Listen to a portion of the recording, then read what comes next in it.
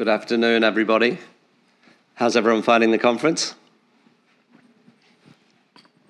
Pardon? I know we're getting you after lunch. We're gonna be gentle with you, and hopefully going to have a very interesting conversation with you about the relationship between creativity and these fabulous tech companies that we're building all over the world at the moment. My name's Phil Maul. I'm a partner in Australia's biggest deep tech venture capital firm, which is called Main Sequence. But once upon a time, I was a theatre director. That was my first career. And it means that I am this phrase that Tristan came up with, actually called creative first, where I'm also one of these people that lives a creative life but happens to be working deep in technology. But it does tune me into how important it is, the work of the creative person in the work of building technology companies. And that's what we're going to talk about today with this fantastic panel. So the people joining me today are, we've got Deanne here, Deanne Ritchie, who's VP of Ops at Mod.io. We've got Anthony Zakaria here from Linktree. We've got Kate Armstrong-Couch here, who's the founder of Athelia, and Ward Williams, who's the founder of Seminal. And you'll hear about their companies as we get into the conversation. But what we're going to do, just to get the conversation started, is just to get into it and weave in the stories of their business as we go. And so the first topic is really around, what's the point of creativity? If I've got a quantum computing company or a jobs marketplace or any of these sort of classic technology companies, what does the creative person do? What is the job? Is it valuable? Are they the people that just make it look pretty when the real work's been done? Or is there something essential to the work of a tech company that people from the creative workforce do? So I think I'll seed that question in and see who wants to take that. Everyone's looking at you, Anthony. Sure. Hi. I think there's a few things. One, to your point, everything would be pretty boring and bland. And from a tech company point of view, yes, there's the visual aspect in terms of branding and voice and tone, but there's also the internal things around, from a culture perspective. All the creatives. One of my co-founders is a creative, is a designer, and we're very fortunate to have him as part of our business because he could, one, bring everything to life that we were talking about, trying to contextualize in real form as a product, but also I used to be an artist manager, and yes, and it's kind of stereotypical, but there's a certain kind of empathy that comes with creatives that people that are maybe more right-brained or business-like, I'm talking in various stereotypes here, but maybe don't have as much of, and I found that with all the creatives I've dealt with, and it can be, yes, there can be friction between creative and commerce, but I found that the essence that creatives always bring to a business, from idea generation, bring a different perspective that isn't always just about the numbers, is invaluable. I think that's interesting, actually, when it becomes two-way, right? As opposed to, someone hiring a designer, or even worse, having an agency. It's not that it's bad having an agency, but it's sort of treating something like it's a secondary activity. So the real work happens in the company, and then someone makes it pretty and sends it back to you, and then you're done, kind of thing. But I think having the creative in the company has a conversation then, which actually changes what the thing is, doesn't it? There's a lot more curiosity I found with having creatives in the early stage of the business that maybe we didn't have as much of. We definitely did, but there's definitely more of a why, and really get into the essence of things. Yeah. Any other thoughts? Yeah. Yeah, Kate. I'll add to that if that's working. Yeah. Athelia is a culture tech company, so we actually all have creative backgrounds, like the founding team, and other than the development team, who actually are also have side hustles in the arts, we all come from a creative background, so producers, writers, directors, and our chief design officer is, she began with us at the. She was there from day one, and she designed like the Acme and did Federation Square and did lots of big cultural assets like MCA, the Opera House. And so we actually leverage cultural intelligence and cultural capital and use tech to scale. So we couldn't exist without creativity. It might be hard for you to answer this because it's normal for you, but if you think about your team meetings and how you collaborate, like, can you articulate how that might be a bit different to a bunch of software developers sitting around a table? Absolutely. It's the same and different. We actually are all online, and we use Slack and create huddles. So we have we actually are constantly trying to get tech and culture people to combine, and they're all very neurodiverse in very different ways, and some want to be meeting, in person. Some, like the tech guys, don't want to talk to anyone. They keep their screens off. From little things to that to much larger things where we have very flexible creative time. So we have key kind of rhythms and moments, but all of our clients are creative. So we have we have kind of what we'd call theatre time or film time. Like we're very used to things happening very slowly and then very quickly. So things won't happen with our clients for a long time. So we work with producers and films, and then we're used to like going like crazy. Like they'll just do a call and it's like, okay, it's on, let's go, we're filming, and we all drop things and go for it. So I think there's this really deadline film production, get the show on kind of culture in half of it, and then also looking after the techs who are like, they need routine, they need tickets, they need everything to happen. So yeah, we're constantly trying to combine cultural cultures and environments with the tech industry, which is interesting. It's an interesting sort of point you're making there about the how you use the time. Is that do you think creative people think differently about improvising around the world around them? Like if it's not a perfect outcome, they can find a way that's different and imaginative. Absolutely, yeah. The resilience and the lateral thinking. Yeah, absolutely. And that if someone's had 10 years working in certain areas in the arts or in film or in theatre or writing, they're very, very valuable and good at working in the team. I found sometimes the opposite. Oh, really? Well, yeah, just go ahead. Utter perfectionists.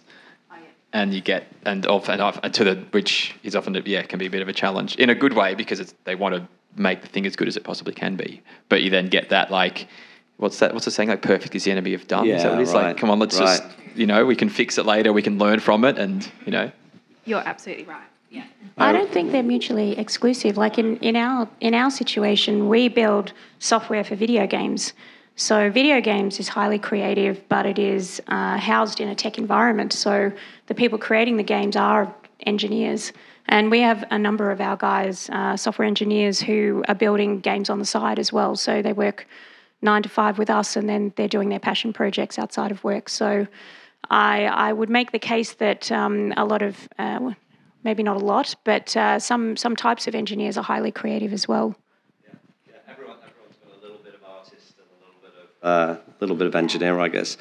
When I was in my theatre director days, there was a company that I really liked called Breath Goff, who were a Welsh company, and they used to make these site-specific performances in big quarries and things. And they had this one big show that it was all lit with these German cars, these Trabant cars, these communist cars, and they went to Italy. And the town where they were performing said, I'm sorry, but we don't have any cars. So you can't, you basically haven't got your set, but we have got 10,000 tons of ice. Will that do? And they redesigned the whole performance around that. But I think there's just something to that around. I just think about that a lot around startups as well, because, the day isn't perfect.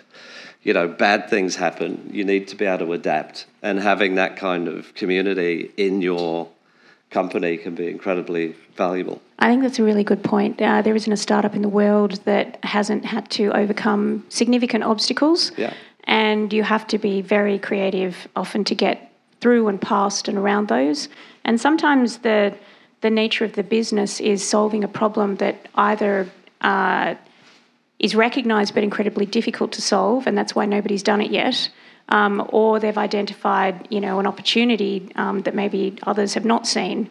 And again, both of those are quite creative in their genesis, irrespective of what the actual solution is. Yeah, absolutely. Just to piggyback on that, starting a business is highly abstract. It's not a linear process. When you're starting a business, you're reorganising the world. And so for us, it's fundamental to have artists and practicing artists within our companies. So, not only people that have come from Sotheby's and Warner Entertainment, but also photographers that are out there hustling every day, trying to eke out a living.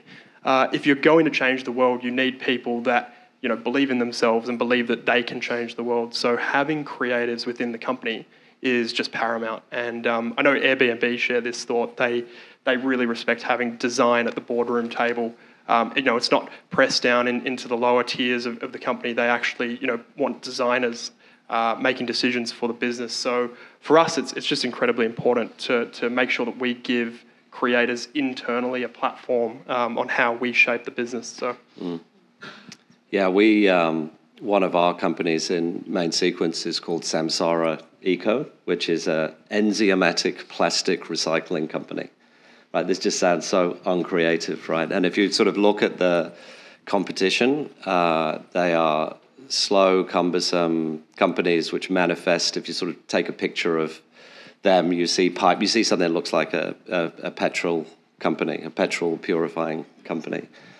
But the second hire at Samsara was the creative director, and she just lives and breathes the creative expression of the mission of Samsara to turn the world's plastic into fully circular economy, in which she's constantly making things and saying, what about this? What does that make you think of? How can we use that? And it just changes the whole dynamic of the company. But look at Airwallex, one of the Australian success stories. That's in banking. You couldn't get a more established, industry if you tried, or highly regulated. You wouldn't think there's room to move or scratch yourself in that industry that hasn't already been tried and either accepted or rejected from a regulation point of view. And they've come in and, kind of transformed it in many ways and have provided a level of service that the other banks, are struggling to achieve. With Airwallex, I don't know if anybody uses them, but you can get a credit card in like about 3 seconds.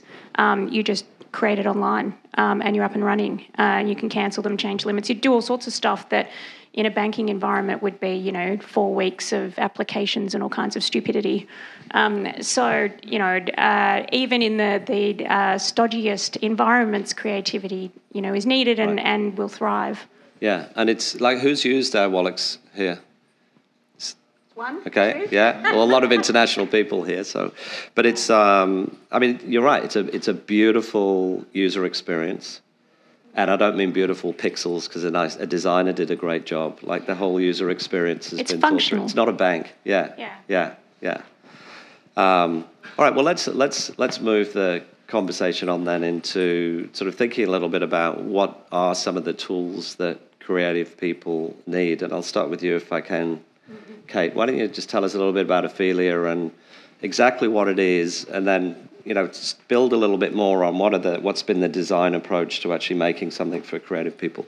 Absolutely. So Ophelia Story Technologies, we're building intelligent story software for the gaming, entertainment, film, television, anything that has a narrative underlying. And so TikTok and in the social media platforms also write their narratives before they create content as well. So what people don't realise is that in a very tech-dominated entertainment environment, from gaming to now films are made in game engines and TV is all online, with Netflix kind of ruling the Western world, that all the stories are written still on paper. So it's a $400 billion industry plus, but the way that all these narratives that are constructed that then you build a content world upon are still constructed and written word by word on paper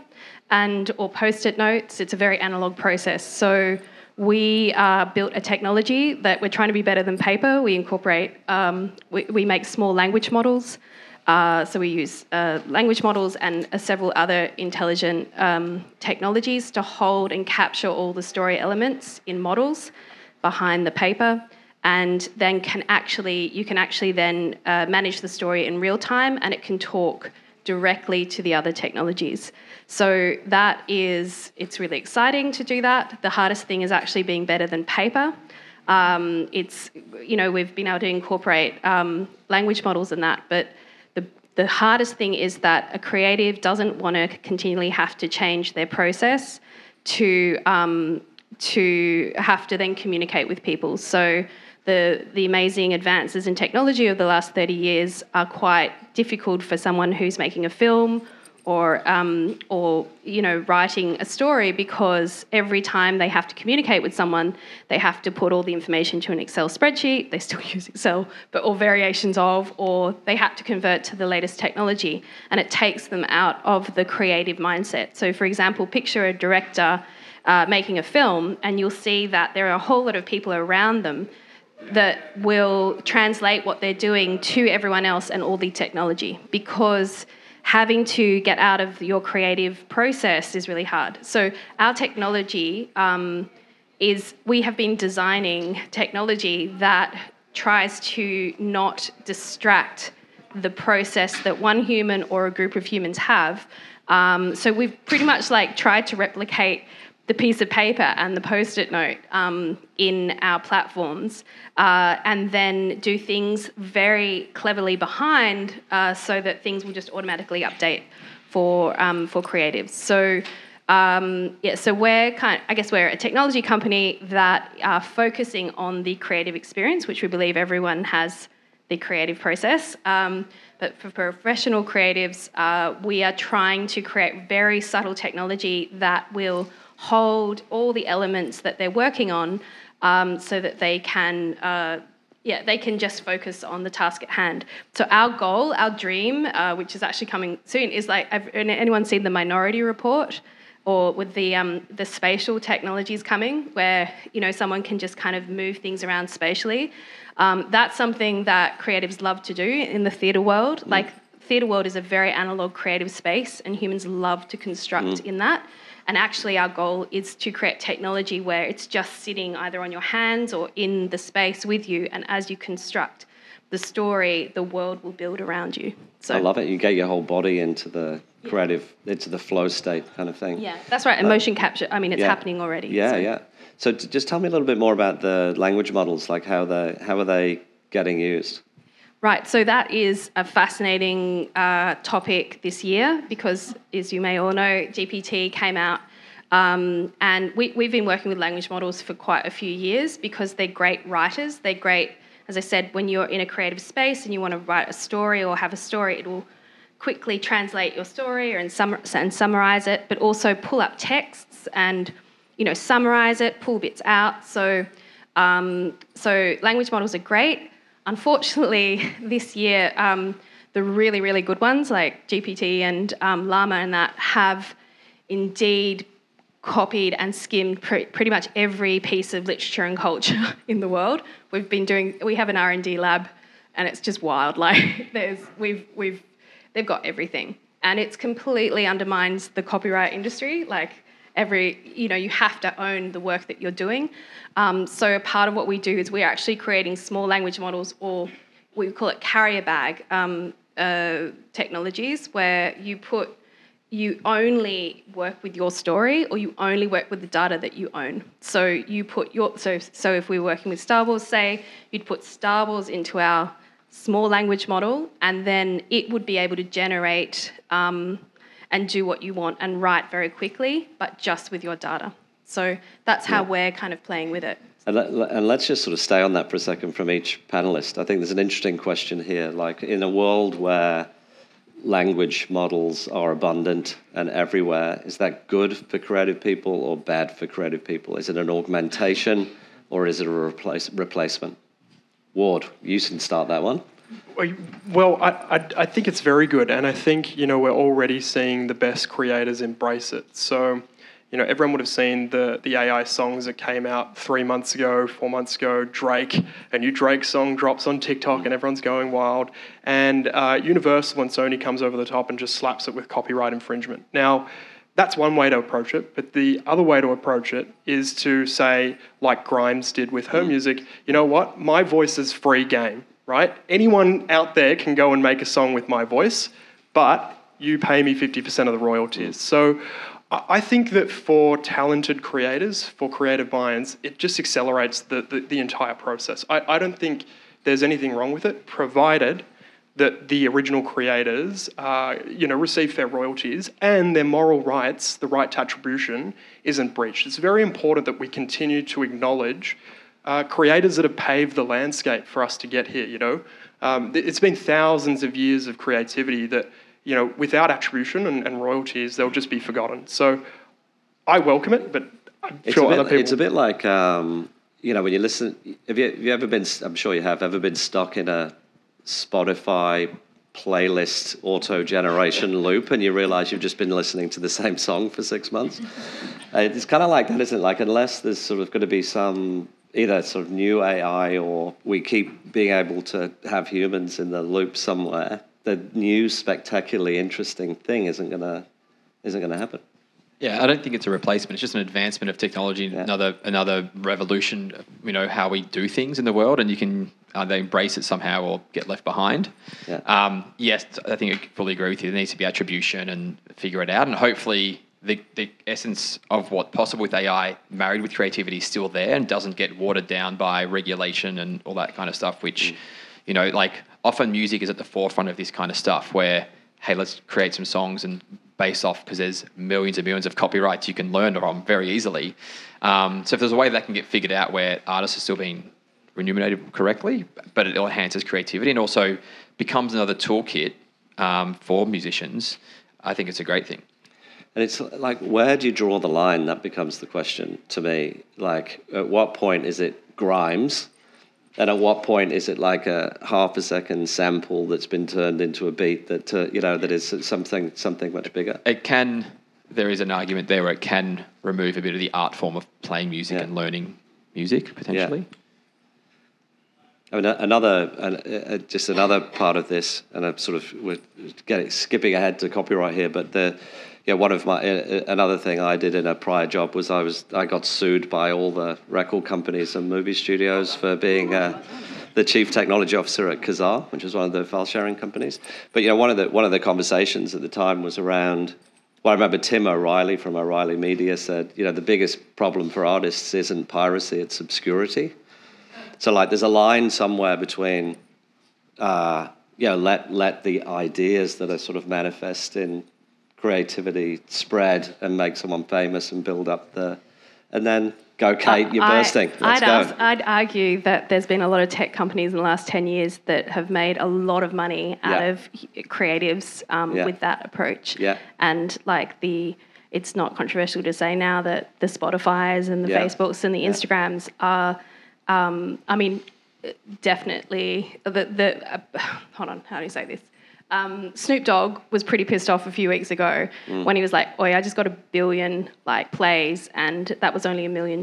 Like, what's going on?" The entire creative sector in America is on strike at the moment, or at least the story ones, because that's gone a little bit too far. Yeah, I think. agree. Yeah, I agree. Yeah. And it's did he sell more of his own records as well? I think his reflection was that he sold so much more. He'd just been there before the streaming had happened, and he was like, "Come on, guys! Even Snoop's not happy here." Yeah, it's a fine line, because I fully agree, and the royalty part of that is not ideal. But there's also and Netflix and Spotify and all these streaming platforms all follow the same kind of power curve. Like, majority of the revenue and audience goes to kind of 20% of the top. Like when Netflix shows comes out, that's consumed by most people on Netflix. And so same as Spotify, look at the top 20% of artists, 80% of the audience listen to it. So then therefore the royalties are going that way, which is a challenge. But there is the whole thing of, for artists that were around in the CD age, yes, they probably earned more, but the long tail now is much bigger of folks being able to actually earn a living because of this technology. That said, the way, and this is sort of where regulation or incumbents play a part. A big part of that is because the record labels are all major shareholders in something like Spotify. And so how royalty deals are cut between the artist and the label and streaming platforms is all kind of behind the scenes stuff that also plays a part, which is not favourable to the artist. At the end of the day, the artist is always the ones that get screwed. And that's happening right now. Like, all the studios are negotiating with the tech companies to make sure they have all the copyright sorted. Yeah, I mean, one of the things that we're trying to solve at Seminole is much of the copyright world is not on a central register. So, we have trademark registers that's monitored by WIPO out of Switzerland. We have nothing of the kind for the visual arts, for literature, for other forms of copyright. Surprisingly, music is very protected, and that's because there are only a handful of rights administrators or owners, and you can count them on your hands. Major international entertainment labels like Sony, like Universal, Warner Chappell. But in the visual arts, in writing and literature, and in other forms of copyright, let's say even podcasters, for example, there's no central registry, and nobody has any clue who owns what. And it's a huge problem because now we're in a digital world. The access to content through millions of channels makes it impossible to reconcile back to who actually owns the damn thing that we're consuming. So what we're trying to do at Seminole is essentially create a global copyright database for visual artists so that we can protect, we can identify who the owner is, and then create a licensing infrastructure to make sure every time an artwork is used digitally, every time a podcaster's file is played on any channel in the world, there's a royalty split and an attribution. So, it's an incredibly challenging time, and we're behind the 8 ball now because the LLMs have scraped everything. They've gone through every website in the world. They've got all of the data. And I think, when we look at the state of the world, and you were talking about where's the line, coming back to Grimes, you can't walk back creativity.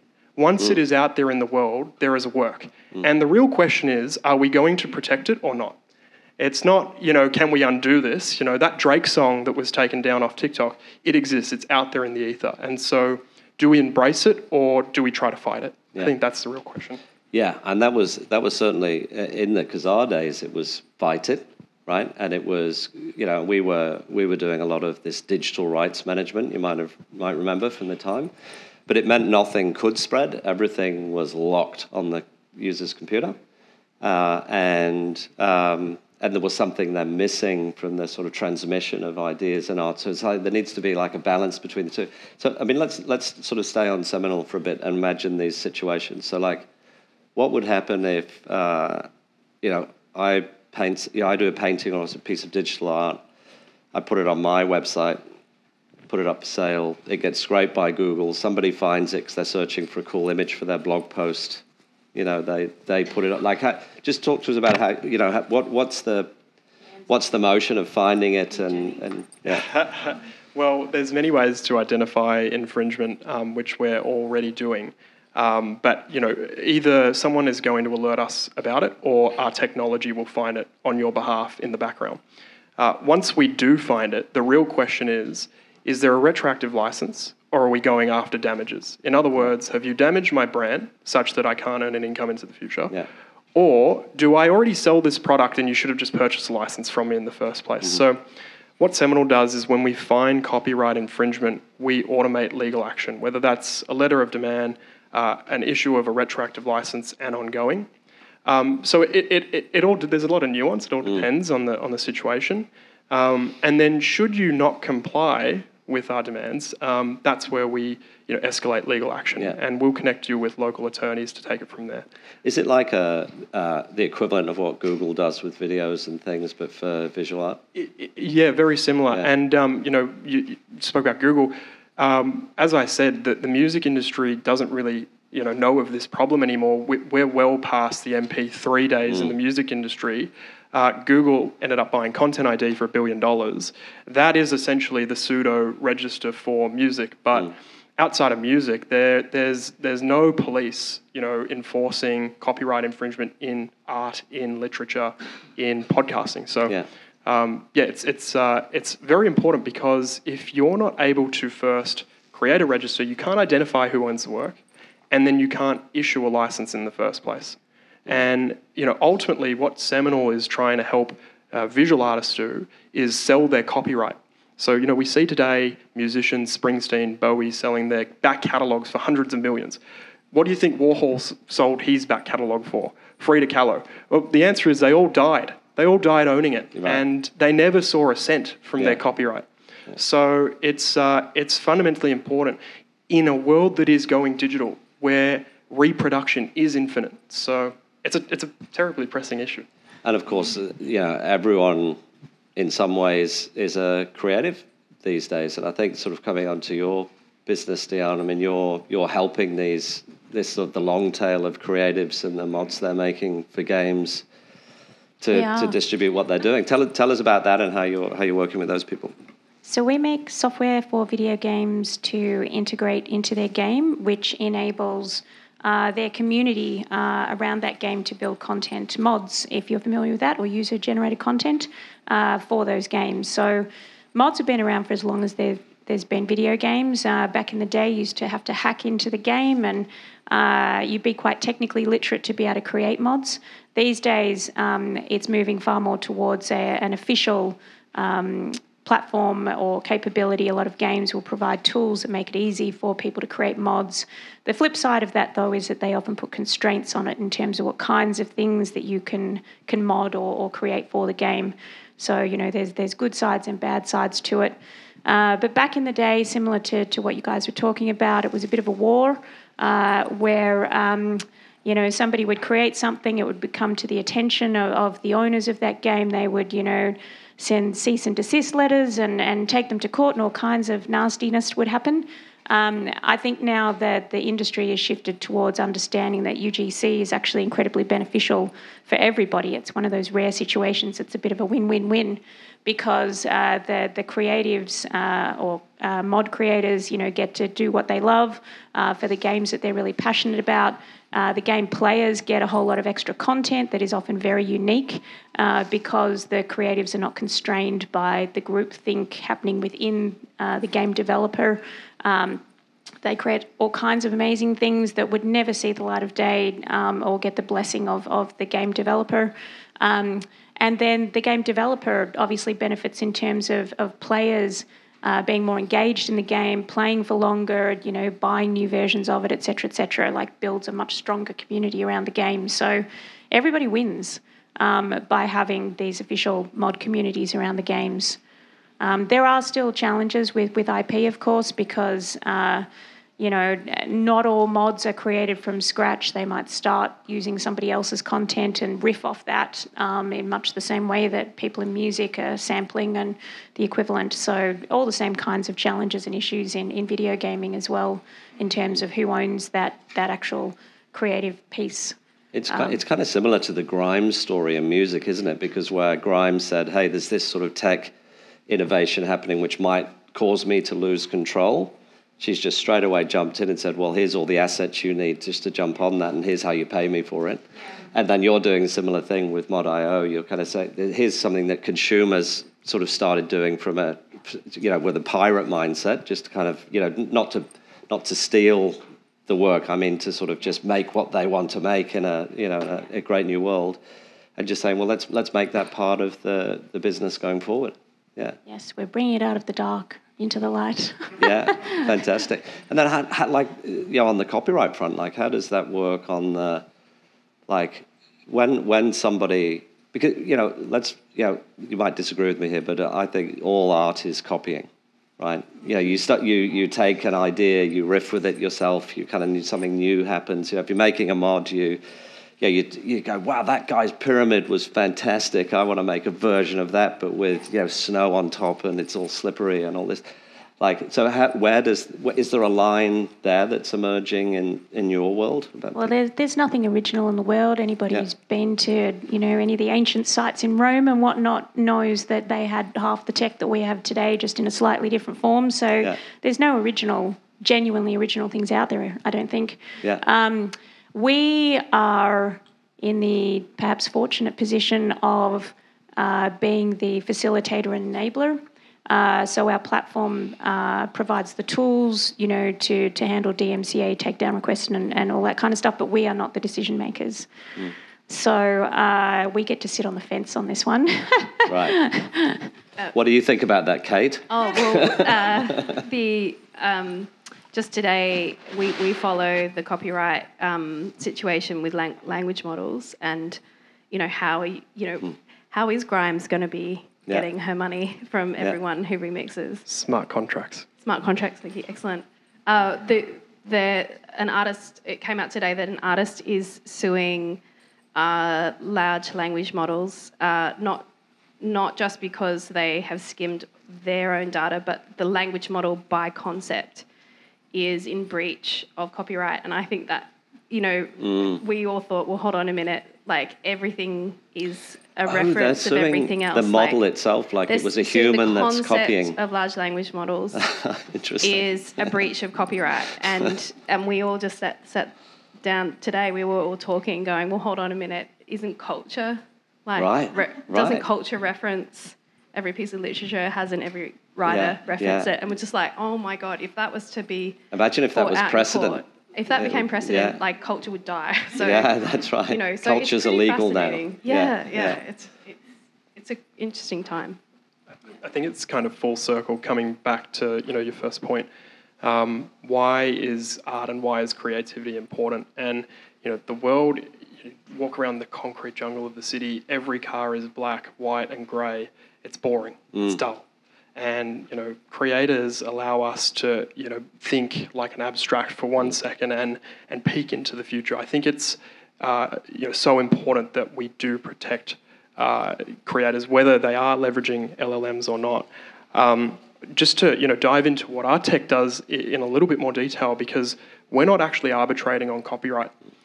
Where we identify that you have sampled someone else's work, we're not making a decision on it. We bring people together to make that royalty decision. So exactly what Grimes has done, but instead of just saying blanket 50%, I'm happy with that, maybe you've used 90% and sampled that from someone's work. We want to avoid situations where people end up either in court fighting and disputing or settling before court. So I think, that will ultimately find its way into all of our industries. I know, Anthony, you're largely in the music world, gaming, writing. I think, it's an inevitable sort of future where nothing is new. The only question is who owns, these sampled works. It's touching on this before, but you were kind of all riffing on it. The whole, and everyone is a creator in a way, and technology, particularly social tech, has allowed us and allowed everybody to express that in whatever form. And the whole thing of TikTok and YouTube is all about remixing content. And the whole digital rights management thing is a bunch of platforms that do that for content creators on YouTube, because their content would get riffed off and stolen and used elsewhere. But in TikTok, it's kind of free reign, but it kind of helps something go viral and people are kind of okay with it there, and helps music do the same thing. How we control it, I don't know, but I think I think it's actually an amazing thing. And TikTok and YouTube position themselves as entertainment companies, not social media companies necessarily. And so I mean, there's a bit of a fine line there, but how do you approach that when it comes to that form of content? I've got I want to challenge you on a couple of things. With LLMs for writers and musicians, and even software developers for games, there is so much noise. And every middle-aged man has a podcast these days, and which and middle-aged woman. I don't have one yet. And women. How do you cut through? And I wanted to know, are you hearing from creators on your end that they're really struggling to find a voice in this AI generative world? I wanted to ask Anthony that, because you talked about that you're seeing a long tail actually working economically. And I remember Eric Schmidt, like 10 years ago, coming out when he was running, I think, YouTube, going, the long tail, it's all about the long tail at YouTube. And then he came out and he said, oh, actually, I'm sorry, I got it wrong. It's all about Beyonce. Like, it's just, but actually you're saying it's happened. Like, yeah, it depends how you want to frame it in terms of like making some money or earning a bit of a living or a good living. There's definitely, this notion of the creator middle class, where folks can build an audience across social and monetize that via ads, selling products, partnerships, whatever it might be, and actually make good money on that. And they may not be superstar celebrities, but we're seeing a lot of these happen where creators then build a brand, build an audience, and then sell products off the back of that, and that becomes it. And they start multiple businesses around that. Kardashian kind of. Yeah, exactly. Effect. But on a smaller scale, it could be selling courses, it could be selling, hydration drinks, like whatever it is. But so there definitely is it. But there's the power law is still there, no matter what. Where it's about Beyonce or Taylor Swift or whatever. But that said, yes, it is hard to cut through. But you're still seeing creators cut through every day. They pop off eventually. If there's like a bit of this whole thing, like the whole create a hierarchy of needs, and it's often about niches and then focusing on that niche and being very consistent about it. It's a whole other thing we can get into. In terms of equity in platforms and distribution, obviously there's a handful of streaming competitors now, but of course Linktree probably has a handful of competitors. Do you see it as you see Spotify, and that you're really enhancing the experience for like the vast majority of users as opposed to top 1%? Yeah, the whole thing of Linktree from the beginning has been about being platform agnostic, and so we built Linktree as a way to mainly for musicians at the start, because as artists you don't own your funnel, you don't own your journey, your customer journey. Your audience is consuming music on however many platforms. They're buying merch somewhere else. They're buying tickets across any number of ticketing platforms, and so as an artist. And often you have different stakeholders that manage that for you, be it a record label or a promoter. And so to consolidate it into one spot and direct your audience to the places you want them to go, where you're trying to monetize or engage, was really complicated. And so Linktree was that solution at the time to put all the links to the most important things you care about right now into one spot and share that across your socials. It turns out that was the whole fragmentation of music is actually the fragmentation of like the internet at large. So yes, creators and influencers are a big audience, but we have a huge real estate audience. Heaps of realtors use it to consolidate everything they do. A lot of professionals use it. So yes, they might put their LinkedIn and Twitter, but they might use it as a place to curate all the things that are interesting to them, and they share that as their business card. And so it's just an interesting point around like, everyone is a creator. It's like, well, I don't create content. I'm not a YouTuber, but maybe you're a curator because there's a podcast you're into. There's something maybe you're into cycling and you're creating content about that. So the point about competitors, there's a few around, but I think that we have always been platform agnostic and tried to help our audience, our users, grow their audience no matter where they are, be it across socials, on Spotify, on YouTube, on podcasting platforms, or even there's what's actually really interesting, a lot of small businesses use us instead of a website, particularly like restaurants, food and beverage, use it just latest menu, bookings, maybe some YouTube content if they're, that way inclined. Yeah, it's interesting, isn't it? Because it's another example of, an industry, if you like, which the creative industry, the music industry specifically, which so well and understand from your prior career, needed to solve a lot of these problems first, because it was it was digital. It was one of the first things to sort of go digital, and then it was one of the first things to start to be remixed and fragmented and shared. So we had to find solutions for all this, and then sort of Linktree rose out of that, didn't it? But then the rest of us find ourselves in the same situation, and we need it too. Yeah. It's pretty. Yeah, there's a whole bunch of use cases we never thought would happen. It is mostly in the creative sector, but a lot of random use cases that like the thing that gets us all the time is when we see like a pizza shop down the road using it. I'm like, that's cool. That's cool. Yeah, but you still get a nice feeling when you sort of see a little Linktree. Also when it's URL. That kind of a business, that's like your coffee shop or whatever. Which fantastic. Well, we've only got 6 minutes left. Were there any questions for the panel from the crowd? Here we go. Oh gosh, here we go. We're going to have to be quick. Let's go. I'm going to need to hand out. He's a mic runner. Thanks so much. So Thank you. I'm Claus from Denmark. We have a lot of creative industries there. Now technology is also becoming creative, as we had talked about with the last elements. And in 10 years, then we'll be 1,000 times more creative than now.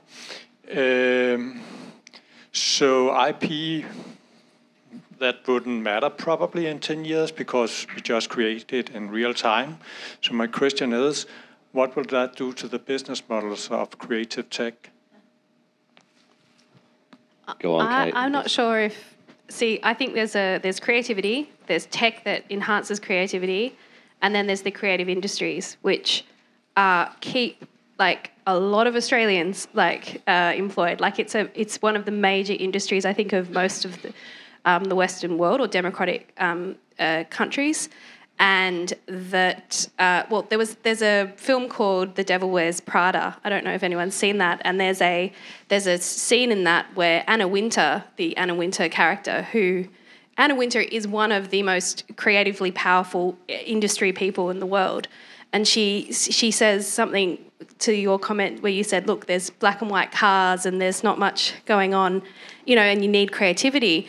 And her speech was about saying, see that old black nothing designed thing in the corner, that was actually designed by someone at some point, and it was a part of a collection. She was actually talking about a scarf, and she talked about how the colour was decided by creatives.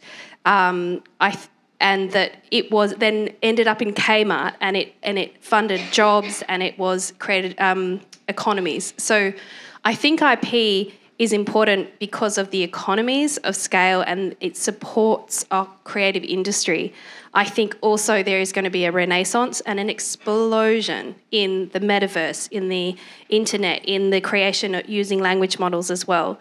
And I think that what's really interesting is who controls that, who are the middlemen. We have a middleman here, a new middleman. Like the middlemen in that industry is really important. That's what the studios do, running creative industries, I don't think will go away because it's too lucrative. I hope some extraordinary creativity happens outside of the IP realm, and I hope that it's not controlled too much. And I live that every day. That's what we see, like this bustle and power play between who owns and who stops creativity and represses it versus who enhances it and creates new environments. And what'll be interesting is, is the 1000x multiple, which I liked how you framed that up. Is that 1000x on the world that we visualize and listen to as Spotify today?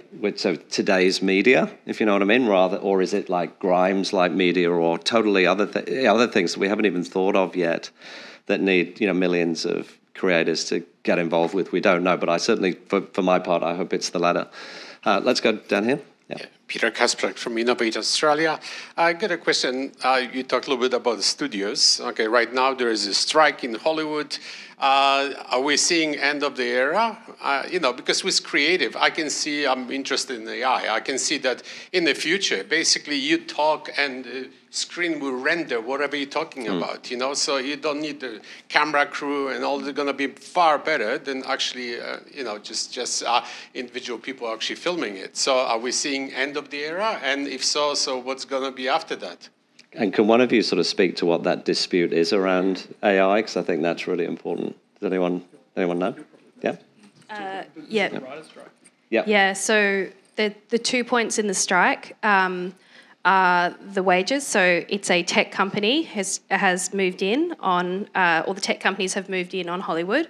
A Netflix business model, it's price fixed, all the writers, and it's underpaying a lot of people. However, at the same time, there's probably twice as many people now working and more content. So there's that point. And then the other is that AI without regulation, if you can say that a piece of AI wrote something, then producers and studios don't need to employ people. So there's that kind of jostle of credit. And I think you're right. I think that we are at a turning point and a new era.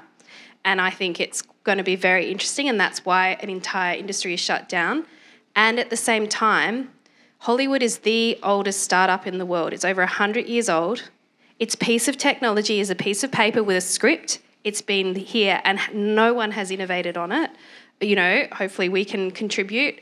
I think that, don't mess with creatives. Like the creative industry are really good at holding their own, and Hollywood producers have, in fact, Edison, like 100 years ago, Edison tried to patent and create the camera and the film format. And this group of Hollywood producers created Hollywood and said, no, that's not going to happen. So they have a history of always coming in as middlemen. The middlemen die, but they always come back. and they always come and they take the most creative things and then they control it. So I hope, again, to the other point, it's going to be a great time. Let me challenge you with something though, right? Because, part of it was, of course, the studios were claiming the rights of someone's image to use subsequently having captured it in that, right? Well. Yeah. Now, an extension of your product is actually you just have Robert De Niro in it. Yeah. And you just write directly to Robert De Niro and you just render it to the screen. Are you going to stop? Are you not going to do that? No, that has been done already, but it's just waiting for copyright. Yeah. But that's the... that there's going to be another line there because the way to have maximum flow is you go straight from imagining an actor doing it to the actor doing it. It's like theatre. And it doesn't mean it's good though, and that's the bit, right? And that you want to watch it. Yeah. So. Yeah, I agree. I'm over time, but let's go over here. Thank you. Ara Zaman from the Commonwealth Businessmen's Network. Our chair, Frida Merkis, is a Melburnian. She's here as well. I want to ask a question about fashion technology. I think in a few days' time, the British government, with the Commonwealth Fashion Council, will be producing the first major report on Commonwealth fashion. So my question to you is around this interface of the fashion industry's adoption of AI, NFTs, and fashion collectibles, and all of that. So what potential is there for Australia to play into that space? In what sense? I don't quite understand the question. So what I'm asking about fashion industry and create tech. Yeah. So what potential? I gave you some examples of NFTs and fashion collectibles. What opportunity is there for Australia and others that you work with to play into that space, to benefit, to capture those opportunities? Great. Any responses? Can I just quickly give you a suggestion? If you look up on your phone, fashionweek.ai. Interfering, but you're going to see that actually was done by AI, and the whole thing actually was done, including models and the designs. So. Is that here in Australia? No. I mean, Do you see much fashion come through? Are you talking from a design perspective or retail? Yeah. We're going to be... Yeah. We see a lot from a retail perspective. A lot of commerce transactions to Shopify merchants or Amazon in particular. And a lot of affiliate style. So a lot of the commerce side, but the design side, no, not so much. I think there's a huge potential, obviously, in the AI side, but, where are you kind of learning from? Shopify obviously sit on huge data, so do Amazon, and so there's a lot of potential there for recommendations and increasing, sales transactions through that. From a design side, it's probably similar challenges to other creatives, I guess. But it's an industry I'm not too familiar with. It'll be...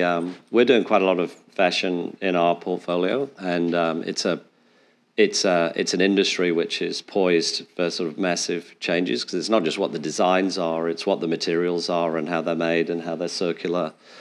I think one of the big synthetic biology companies has just started promoting this whole idea of materials that are created by nature, rather than all the synthetic materials that we use. So just as I started sort of thinking about your question, when I think about how I use Midjourney, for example, has anyone in the room used Midjourney? Can I just see a show of hands? It's a super creative product, right, where you can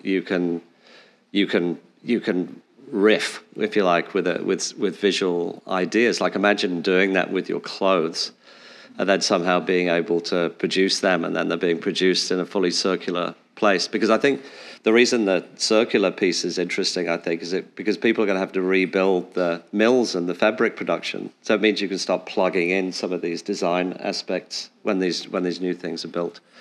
So it's going to get interesting. But I think we could talk all afternoon, but we are over time, and people will get grumpy with me. So I think we need to wrap it up. Could everyone please give a big round of applause to the panel?